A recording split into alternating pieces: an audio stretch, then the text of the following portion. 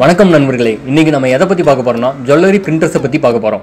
Jewellery printers ரெண்டு வகைப்படும். அதுல DLP and SLA. DLP னா டிஜிட்டல் லைட் ப்ராசசிங், SLA னா ஸ்டீரியோ லித்தோகிராஃபி. DLP பிரிண்டர் இப்போ எப்படி ஒர்க் ஆகுங்கிறத பத்தி பார்க்கலாம். DLP பிரிண்டர் UV லைட்ல பியூர் ஆகக்கூடிய ரெசினை யூஸ் பண்ணி ஒர்க் ஆகுது. UV லைட்டை டிஸ்பிளே மேல பாஸ் பண்ணும்போது டிஸ்பிளே நம்மளுக்கு தேவையான வடிவத்துக்கு மட்டும் UV லைட்டை பாஸ் பண்ணி ரெசினை கியூர் பண்ணி நம்மளுக்கு தேவையான மாடலை தருது. இந்த type printers ரெசினை layer by லேயரா cure பண்றதுனால நம்மளுக்கு பிரிண்டிங் டைம் குறையுது. அடுத்து நம்ம SLA பிரிண்டர் பத்தி பார்க்கலாம். இந்த டைப் பிரிண்டர்ஸ் UV லேசரை GALVO ஸ்கேனர் மேல பாஸ் பண்ணும்போது GALVO ஸ்கேனர் UV லேசரை நம்மளுக்கு தேவையான மாடலா கன்வெர்ட் பண்ணி ரெசினை கியூர் பண்ணுது. ஸோ இந்த டைப் பிரிண்டர்ஸ் ஒரு பாயிண்ட் சோர்ஸ் ஆஃப் லைட் எடுத்துக்கிட்டு பிரிண்ட் பண்றதுனால ரெசினை கியூர் பண்றதுக்கு டைம் அதிகமா தேவைப்படுது. அதனால பிரிண்டிங் டைமும் அதிகமா தேவைப்படுது. அடுத்து நம்ம இதுல யூஸ் பண்ணக்கூடிய ரெசின்ஸை பத்தி பார்க்கலாம். ரெசின்ஸ் ரெண்டு டைப்ஸ் வரும்.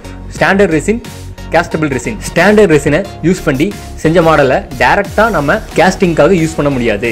ஸோ நம்ம அதுல சிலிக்கான் மோல்ட் செஞ்சு அதுல வேக்ஸ் இன்ஜெக்ட் பண்ணி நம்ம கேஸ்டிங் ப்ராசஸ் செஞ்சுக்கலாம். ஸோ ஸ்டாண்டர்ட் ரெசின்ஸ் பார்த்தீங்கன்னா CASTABLE ரெசின்ஸோட கம்பேர் பண்ணும்போது விலை ரொம்ப கம்மியாக கிடைக்கும். அடுத்து நம்ம CASTABLE ரெசினை பத்தி பார்க்கலாம். CASTABLE ரெசின் வேக்ஸ் டைப் மெட்டீரியலால ஆனது. ஸோ அதை நம்ம டைரக்டா கேஸ்டிங் ப்ராசஸுக்காக யூஸ் பண்ணிக்கலாம்.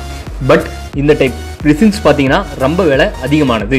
அடுத்து நம்ம இந்த மிஷின்ஸோட காஸ்ட்டை பற்றி பார்க்கலாம். SLAல GALVO ஸ்கேனர்ஸும் UV லேசரும் யூஸ் பண்ணுறதுனால இந்த மிஷின்ஸோட காஸ்ட் அதிகமாக இருக்குது.